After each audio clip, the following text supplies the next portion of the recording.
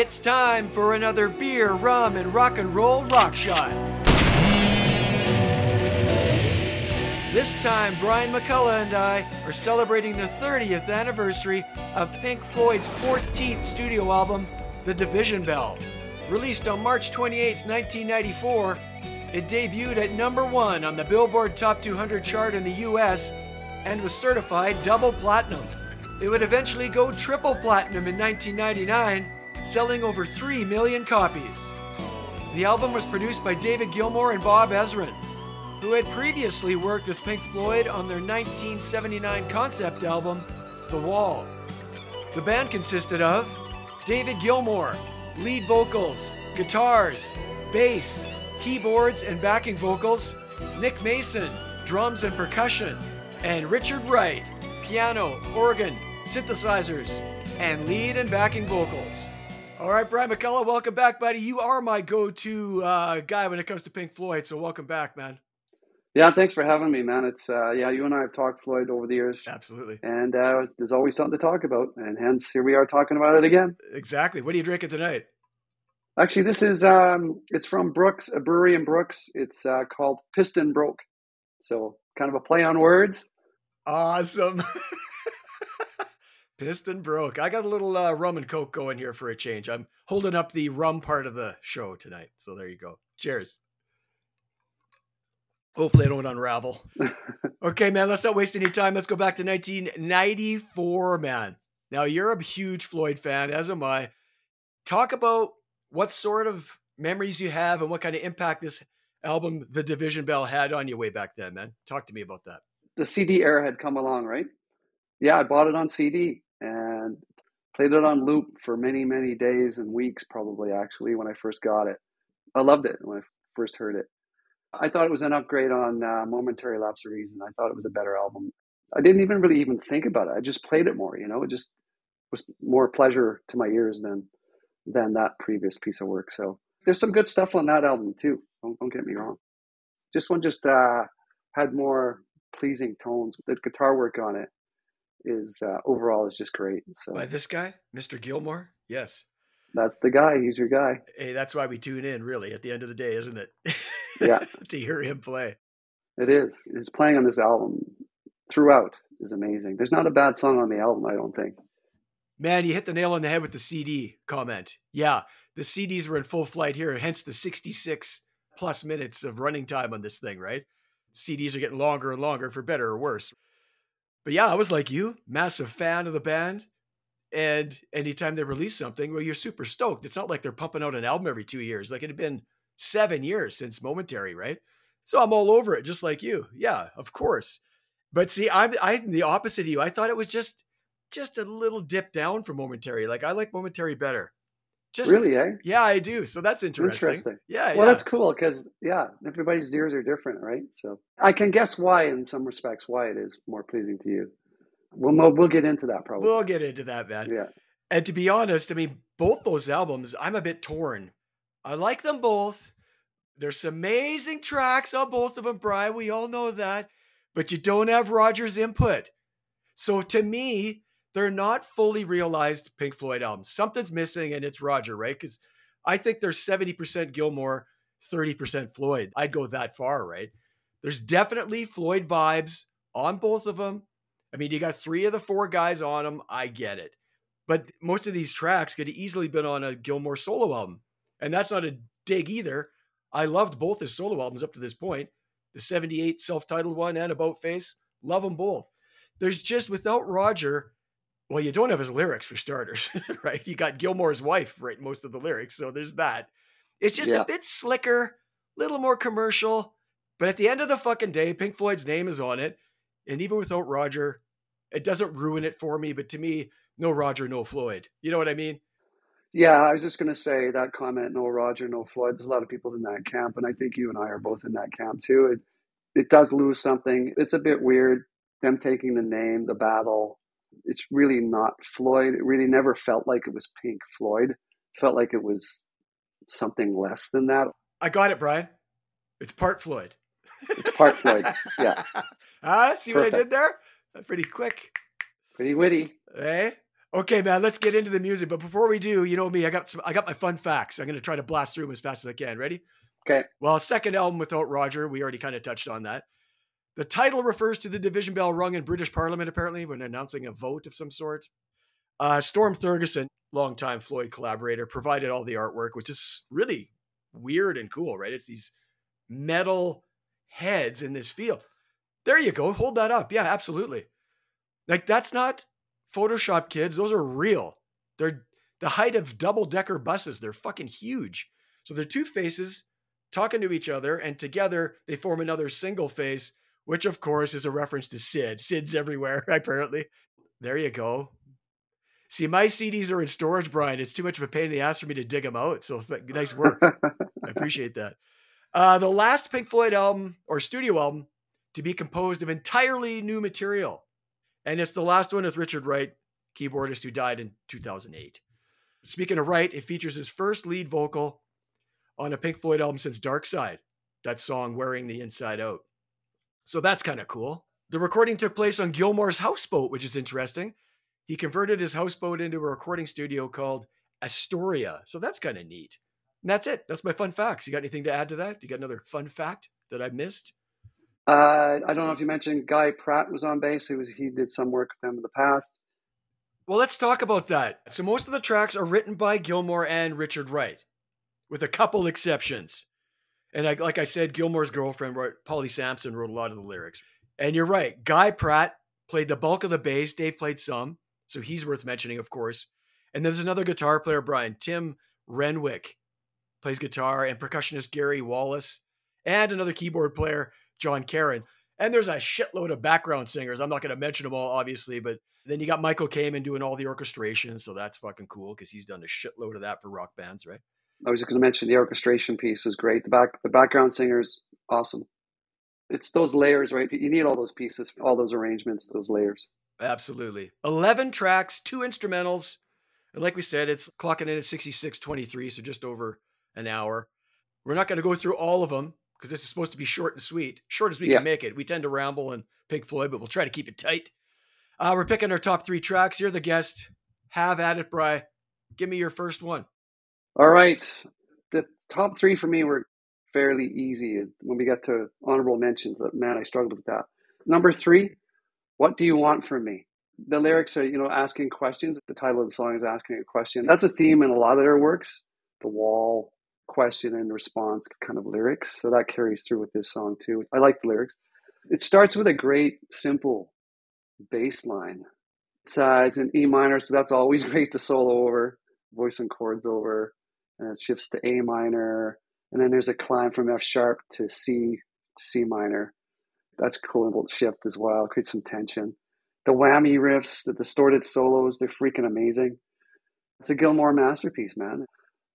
Rolling Stone, an interesting fun fact about Rolling Stone's criticism of the album. They were hard on it, but they did like this track. They said this one was the only one that Gilmour seemed to care about playing on. I read that. That was hilarious. Yeah, I thought it was hilarious too. I didn't quite get it at all. Yeah. I just kind of laughed at it myself. They kind of were hinting that Gilmour's kind of just doing the same old shit over and over, except this song. Yeah. Except this song, yeah. Yeah. He does definitely lean into the guitar fills more than he does maybe on any other track. There's a weightness to it. It's a bit of a rocker compared to the other tracks. The melody is great. Rick Wright on keys is great. The drum fills by Nick Mason, they're great. The outro with the fading keys. Great. Right? Jack. Yeah, absolutely. Just great guitar work. And the vocals, the backing vocals, we talked about it. What do you want from me? Oh, yeah. Like, there's so much weight to it. Just love that.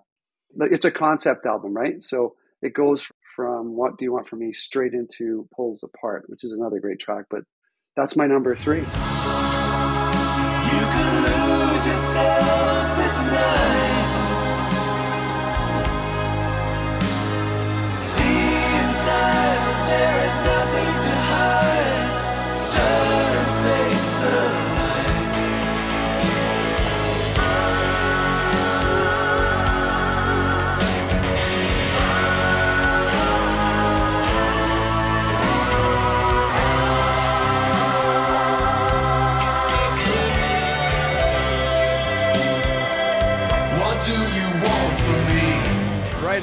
man. I feel like we're going to probably overlap a lot on this one.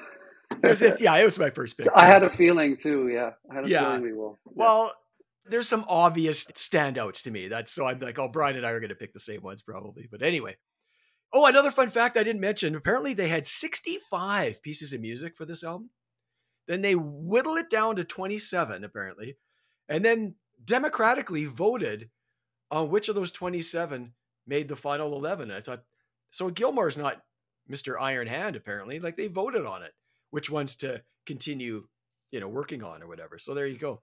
Yeah, that democratic approach, pretty cool. That's something you wouldn't get with Water still in the band. The end of the real full Pink Floyd, he was writing solo albums, especially the final cut. Wasn't so much of a democracy. Yeah, right. Exactly.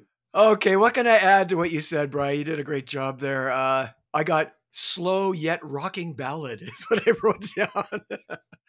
I dig the start. There's that just little drum roll. Keyboard solo, guitar solo, right off the top. Blues vibe. I'm a sucker for that. I'm in. I'm in. Here's something I think is cool lyrically, Brian, is, Waters, especially with The Wall, that theme of alienating yourself from the audience, with The Wall, and fuck the audience, just shut up and listen to us, and alienation or whatever. Of course, you can interpret lyrics however you want, but this is what this sounds like to me. As you look around the room tonight, settle in your seats and dim the lights. Do you want blood? Do you want my tears? What do you want from me? Should I sing until I can't sing anymore? Play these strings until my fingers are raw? You're so hard to please. What do you want from me? So that has that Roger lyrical vibe in terms of that, don't you think? It's kind of cool. Especially the way you just read it out like that. Right? It totally has a Roger vibe to it. Roger could have easily sang that. He could have done the question and response piece, the Comfortably Numb, that kind of vibe to it. Right? Yeah. So I thought that was kind of neat. And yeah, Gilmour cranks out some fucking heavy blues riffage on this one, man. The solo, like you said, it's what he does best. What's not to like? What do you want from a song? How about that? We often do that. When we're watching something live or just talking about music. What do you want? What more do you fucking want?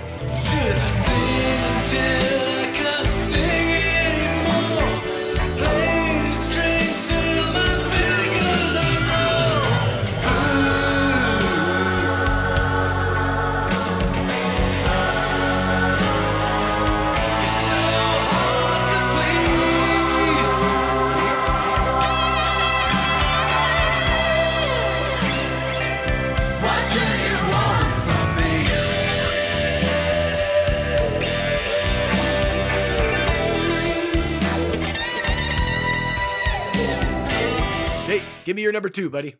We're getting into really the crux of the album for me, why I love it so much. Yeah. Number 2 is Coming Back to Life. So this one was written alone by Gilmour. You mentioned just earlier there that there was a lot of input, a lot of collaboration, a lot of democratic decisions.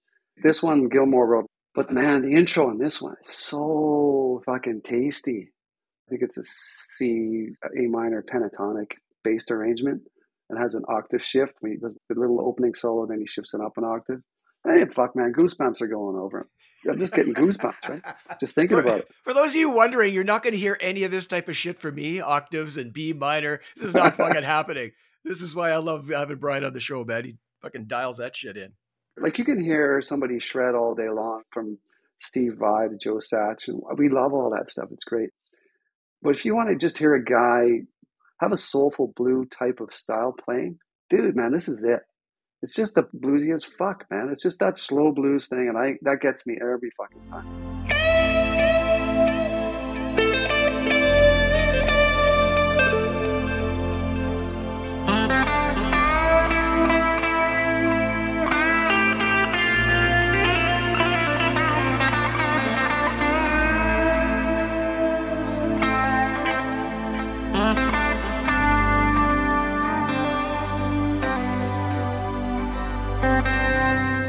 Has a great, simple driving bass groove. I love that.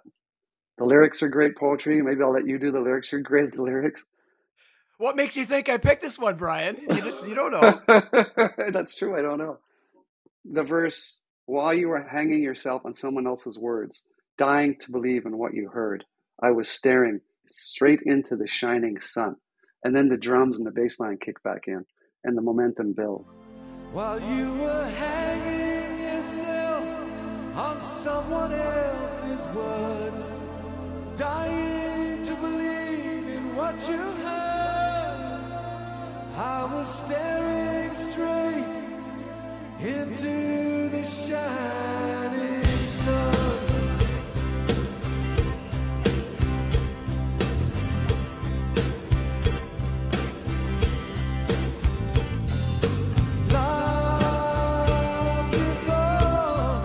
And it's just a simple in the pocket kind of a groove. I love that kind of melody, the soloing over top of. It might be one of my favorite solos actually he's ever done. Coming back to life, man, it's fucking great.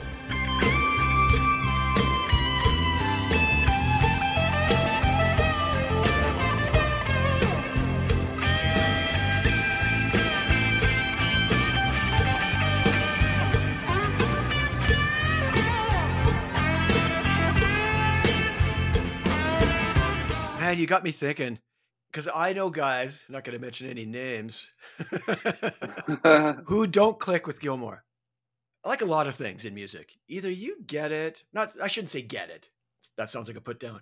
Either it's music to your ears and you dig it and you get what he's doing and it moves you, or it doesn't. And it definitely does for me too. He can pretty much solo anything and I'm going to like it, right? But I know guys that it doesn't hit them like that, right? And that's fair enough. But I'm with you. I think he's fucking unbelievable. It's not how many notes you play. It's which notes you're playing and how you're playing them. Yes. And it just exactly, moves me to the nth degree. I could not agree with you more, man. He's got that similar kind of thing, like an Eric Johnson thing at times. Like, that slower Eric Clapton, that kind of bluesy, slow groove. There's even a little bit of Jeff Beck in some of the stuff he does. He's as good as those guys, man. So if you like those guys, what is there not to like about Gilmour? Right? It's funny you mentioned that. I just recently saw a clip, and it's not a new clip. I was on YouTube down the rabbit hole like I always am. But it was Gilmour. Somebody asked him who his favorite guitar player was. And it's like, you can tell already. He's like, fuck, there's so many. But he goes, if I have to pick one, it's Jeff Beck. So there you go. Okay, man, my number 2 is not that one, Brian. My number 2 is Keep Talking. Interesting. So that's written by Dave and Mr. Wright, and lyrics by Polly Sampson. As we mentioned, she did a lot of the lyrics. My fun facts on this one is the first single, believe it or not, is this one. It was the group's third #1 hit on the album rock charts, whatever that is, staying there for 6 weeks. It was sung by Gilmour, and it's the one that features the Stephen Hawking, his electronic voice from that TV commercial. So apparently Gilmour was watching this commercial, and he was moved to tears by it, apparently. The quote is, "The most powerful piece of television advertising I've ever seen in my life," is what Dave said. So he's like, well, I'm going to put this in my song, which exactly what he did. As far as the song itself, I like it. It's got that guitar echo delay effect throughout that main riff, which is very Floyd. It reminds me Another Brick in the Wall, right? It's got that vibe, that it's that echoey vibe. It's immediately Pink Floyd. Cool keyboard textures from Rick Wright. And I love the bringing the backup singers up again, that call and response lyrically. So Dave's like, I can't seem to speak now. You never talk to me. My words don't come out right. What are you thinking? And it's really cool, man. I think I should speak now. I want to talk to you, but I can't seem to speak now. You never talk to me. My words won't come out right. What are you thinking? I feel like I'm drowning. What are you feeling? I'm feeling weak now. I want to talk to you, but I can't show my weakness. You never talk to me. I sometimes wonder, what are you thinking? Where do we go from here? What are you feeling? On repeat, the solo is fucking awesome. Of course it is. It's David Gilmour. But he uses the talk box on this one. That's right. You can overdo a talk box. Oh, totally. But he doesn't. He just picks it every once in a while. And I love a talk box, man. It's at the end of the track, kind of in the outro. Very cool, tasty. It's an awesome song. I love it.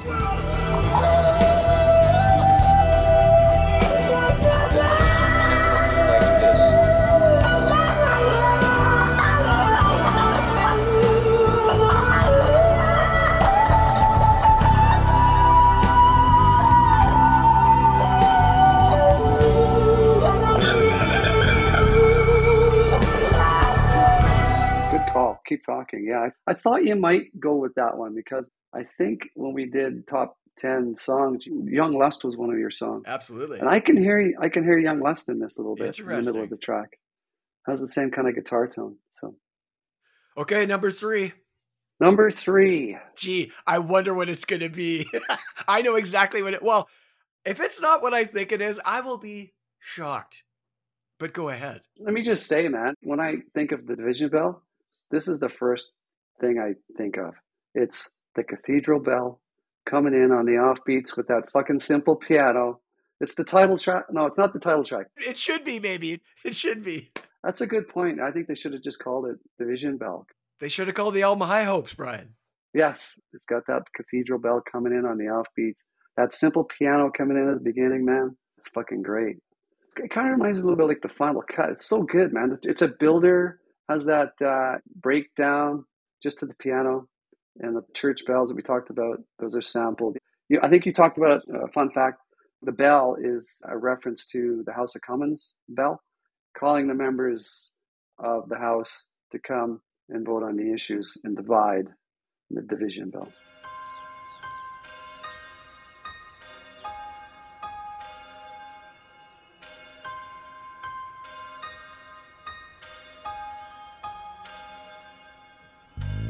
Beyond the horizon of the place we lived when we were young, in a world of magnets and miracles,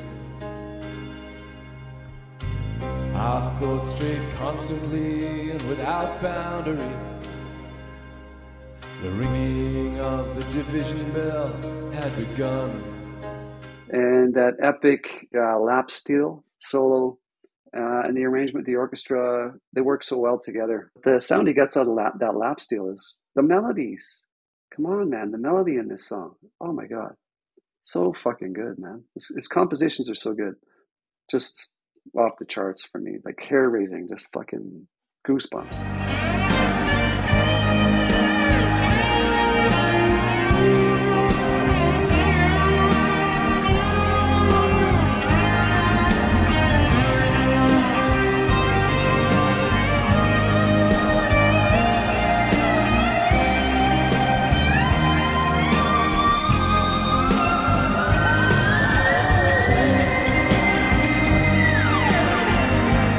Melody is king here. He could shred his ass off if he wanted to. That's not his thing, man. That's not his goal. He wants to move you, and Melody's going to do it every fucking time. And the military-style drums in there, the building orchestration, it's very The Wall. It's very Waters-like, which we love, right? And then it just comes back down, and it's the bell ringing and fades out. And it's just a fucking great end to a great album. Right, it ends the way it began, which is bookended, and it is fucking awesome. No shocker here, but yeah, that's my third pick too, man. Written by Gilmour and his wife, Polly. Yeah, she did the lyrics again. What can I say? I got some fun facts. It was the second single. A little fun fact for you. There's a music video for this one, again, directed by Storm. It features references to Cambridge, where Sid and Roger and David grew up. There's references to that. There's a bust of Sid in the video. So, man, again, Sid's everywhere. And at the very end, you know, Floyd, they like the ear candy, even without Roger there. The church bell fades out, and you hear a little chunk of a phone call between the band's manager and Gilmour's son, apparently. Charlie is who that is. Like, if you really got to dial it up, you got to have the headphones on, basically. You might have said this, but I really want to reinforce the fact that, you know, the verses pull back, and then that chorus is fucking huge. That dichotomy is, I love it. I'm just a sucker for that, right? It's moody as hell.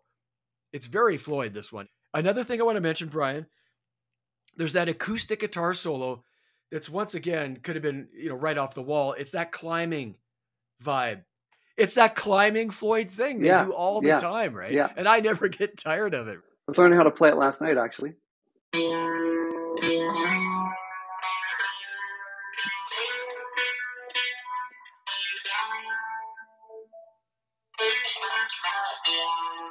That's it. Yeah. That. Yeah. Climbing riff. That's what exactly. Something like that. Yeah, something like that. That's pretty close, dude. Nice work.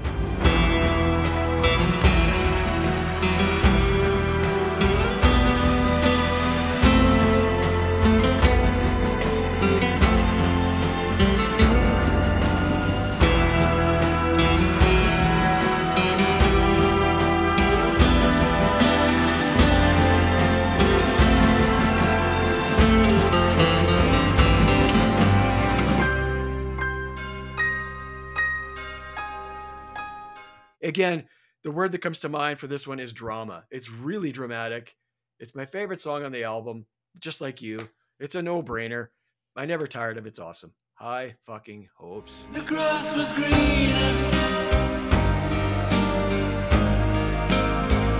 the light was brighter,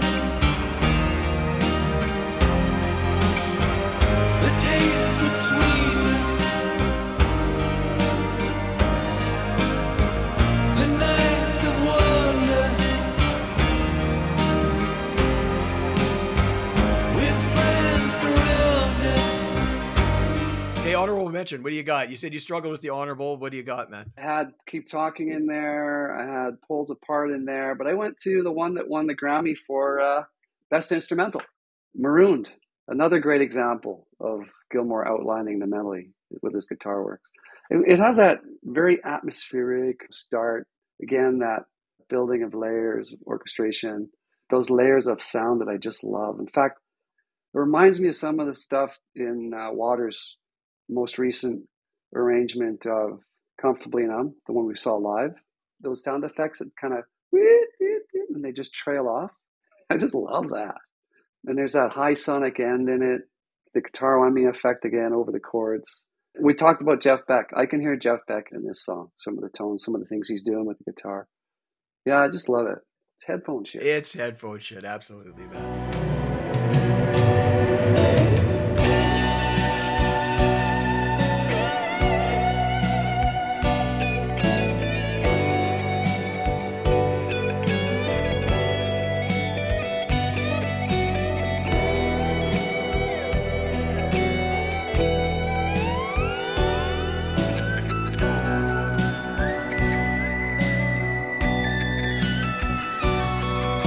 My honorable mention is A Great Day for Freedom, written solely by Dave. It's a Gilmour composition. It's a leftover from Momentary Lapse of Reason, actually.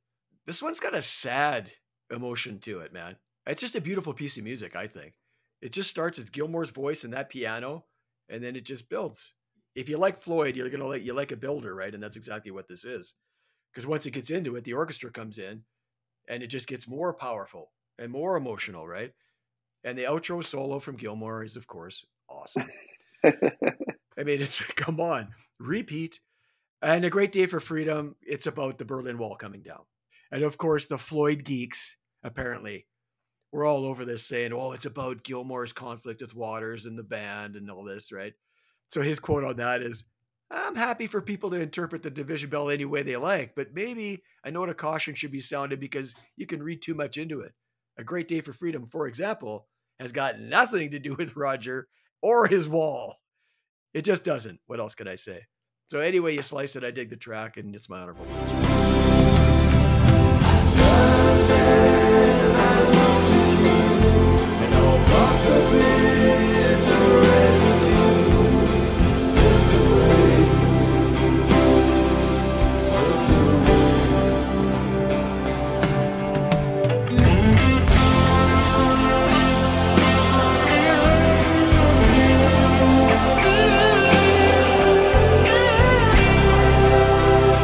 Okay, man, let's sum it up, man. Any final thoughts? Anything we didn't cover that you want to mention about this album and how much you love it, or what? One thing I'd like to mention is the tour. So when they came to Edmonton, saw them in concert. Yes, we did. This album was... Let's talk about that, Brian. Let's talk about that. So Brian and I went to Edmonton, to Commonwealth Stadium, and the only time in my recollection of my concert-going life, I, for once, was the annoying person. Usually there's somebody around me annoying the shit out of me by singing too much or fucking doing whatever. Well, I was definitely the annoying guy in our group. I was too many cocktails before the show, Bri, and I had my singing voice on. I was singing songs that they weren't even playing, if I'm not mistaken. I think I was singing Hey You at one point, and they're not playing that. When it's a road trip and you're preloading and you get to the show and you're already fucking cut, you have a few more before they come out. Yeah, I was a little bit more inebriated than I wanted to be myself too, to enjoy it. But man, I remember how good it sounded. Oh yeah, the sound was amazing. Yeah, they didn't do much off the album. They only did I think 2, maybe 3 songs off of Division Bell, which was fine with me. It was all the good. It was all the hits. Did we take a bus with a bunch of Pink Floyd people? Yes. Am I making that up? Well, that's the problem. Nobody's driving. Yeah. All the guardrails are off. Like, we just went for it, man. And you're right. We didn't get so sloppy. I remember the show. It wasn't that bad, but bad enough. When you're on the bus and the cocktails are coming. It was fucking go time, man. Well, I'll hold this up while we're talking about it then. So this is Pulse. Right. Yeah, yeah. So this was recorded at Earls Court in the UK. So this is this tour. And I don't know. I mean, I don't know if the set list was exactly the same as what you and I saw. It probably was, Brian. So you were close, Brian. They did 4 tracks from Division Bell. Okay. Then a smattering of hits. And then they did the entire second half was Dark Side in its entirety.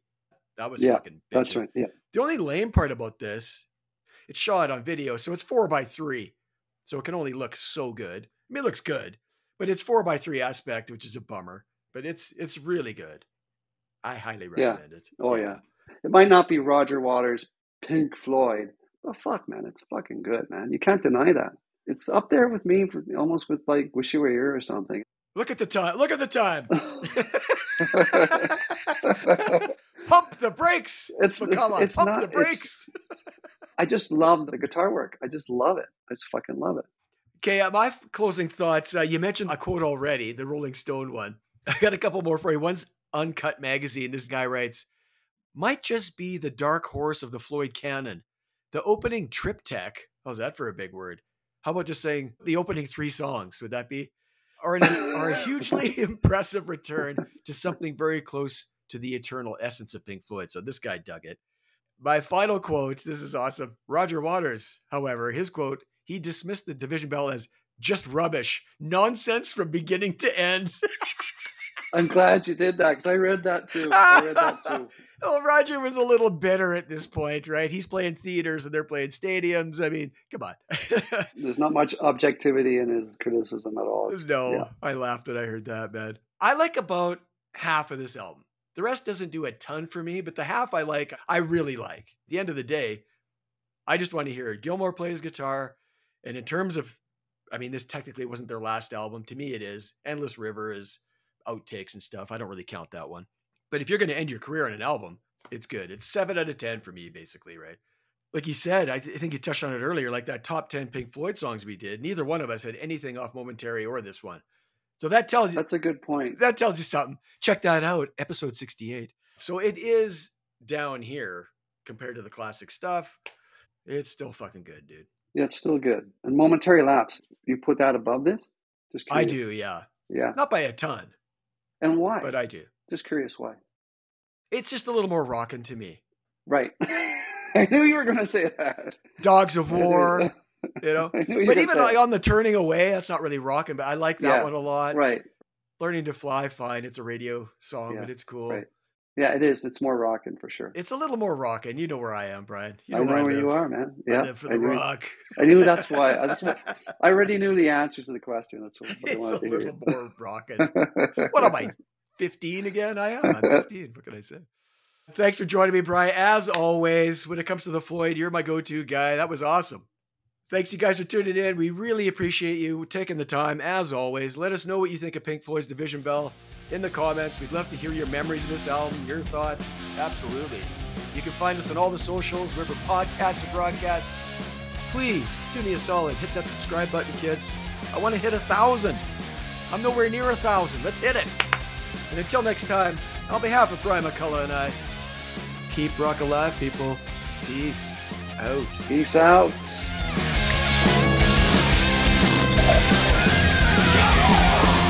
Elvis has left the building.